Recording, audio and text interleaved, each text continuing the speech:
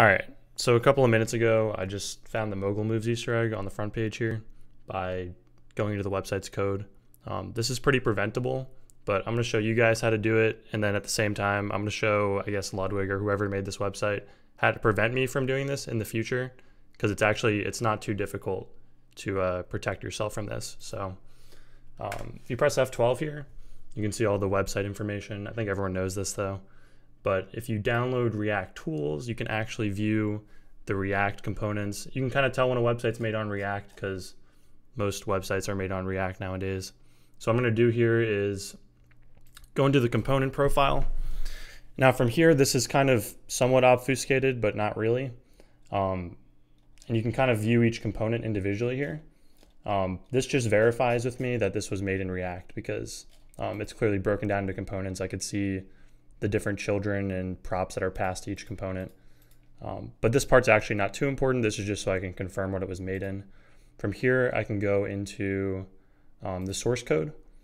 And right off the bat, I could see this was made with Next.js. So we have some static compiled pages here.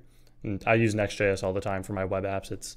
It's a really powerful tool. I highly recommend it if you're making a web app. But from here, though, I can go into the actual pages. So under Next.js, we can look at the different chunks and whatnot. So under chunks pages, we have your _app folder. This is created when a Next.js app is created. So every Next.js app has to have this file, as well as an FAQ, which is a statically rendered page that tells me that there's a /FAQ here. If I did this, it would probably take me to an FAQ. And there's one more statically rendered page here, which is the index, is what we want. So we're actually going to take this, we're going to pretty print it for ourselves, Control A it, go into our favorite IDE, and now we're going to paste it in here. And I'm just going to save this real quick as, I don't know, to my desktop. We'll call it like mogul.js. So this is going to activate all of our good old code highlighting. We're going to Control F for the word, let's say letter, or maybe Mogul seems like a good thing. So there we go. Right here we have the source code for the Mogul move letters. And then we have this suspicious variable called P, which is an array of numbers indexed from 0 to 4. This is exactly what I was looking for when I went into the code. And then as you would probably guess, that these are the letters, the notes for the actual notes. So we have D4, E4, F4, G4, and A4 are the pitches to play for each note. And presumably I could change that if I wanted to. It doesn't matter though, but you could change that. And then secondly, you have the actual code here for the pattern. So 420-234-20232. And that should bring you to the next page. I guess I could show that now, although I kind of hate typing it in. I'll type it in again. So it's 4, 2 is in the middle, 3, or 0.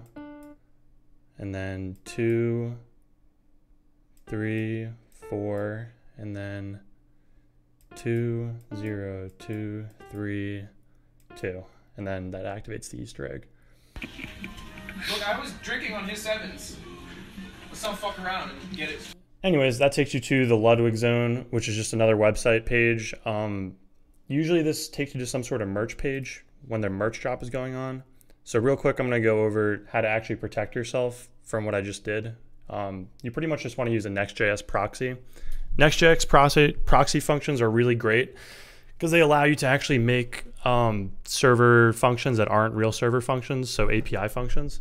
They're called serverless functions, actually. So if you just look up Next.js and then you type in the word API, this will teach you about it. So whoever made this website, just show them this. Pretty much you can do a backend call to the actual server that serves you the website. And you would just pretty much make a function that's like, I don't know, click note. And then that would you would store the pattern on that API. So it would never get served to the user. I would never be able to see it. All I would know is that I clicked a note, I would send it to the API. The API would be like, oh, okay, he clicked a note. Is this the right note for the next part of the sequence? And if it is, then it will send me back a response or something. Whether it's true or false, right? Was that the right node for the next node in the sequence? And the API would keep track of all that for you. So pretty much just switch over to using these proxies, and then you can protect yourself.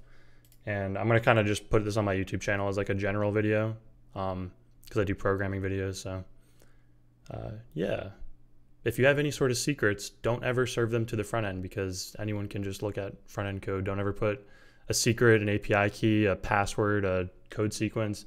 Don't ever serve that to the front end. So anyways, that's all.